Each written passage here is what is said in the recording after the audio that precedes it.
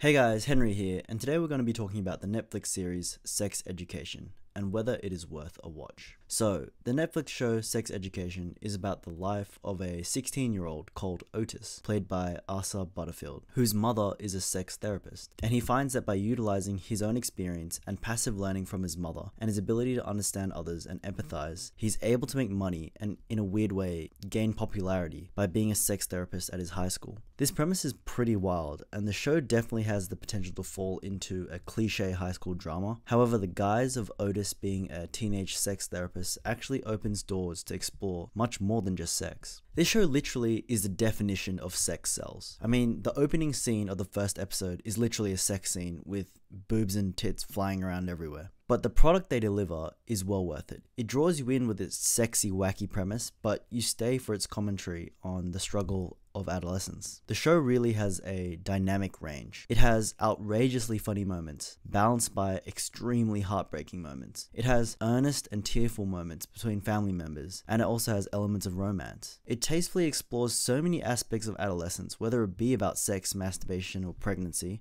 or whether it be about relationships between friends, lovers, family, teachers, principals. The show is not just about Otis. It's really balanced, and it's filled with deep and complex characters that all get showcased. Two stood out to me in particular. Otis's best friend Eric, played by Ncuti Gatwa, and Otis's mother, Jean, played by Gillian.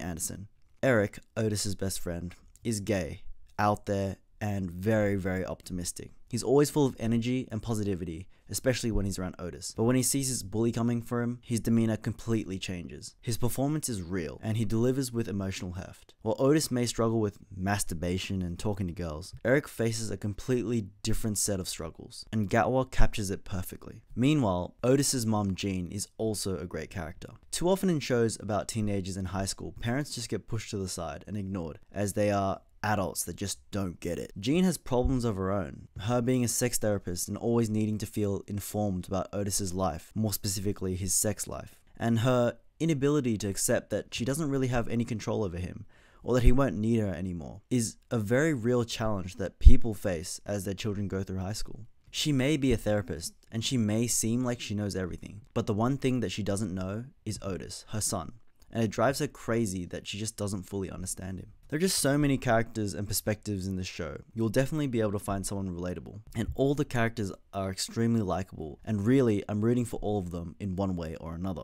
Another element of the show is that there's no clear antagonist. There's just a bunch of misunderstood people. Each character has the potential to be a protagonist or an antagonist in any story arc.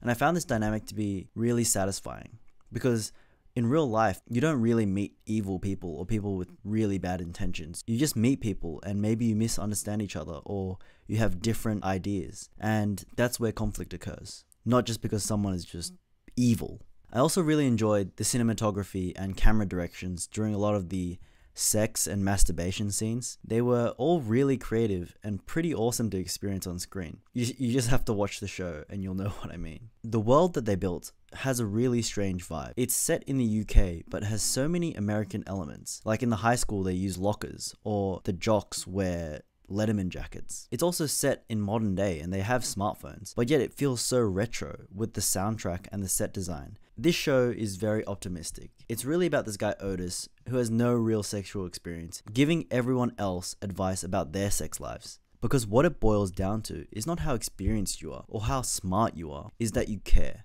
And Otis is a character that cares, and he tries his best to help wherever he can. The series currently has one season with 8 45-minute episodes, and it is very likely there's going to be a season 2 coming.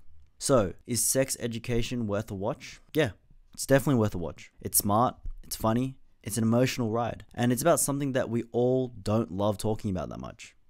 Sex, and also our relationships with others.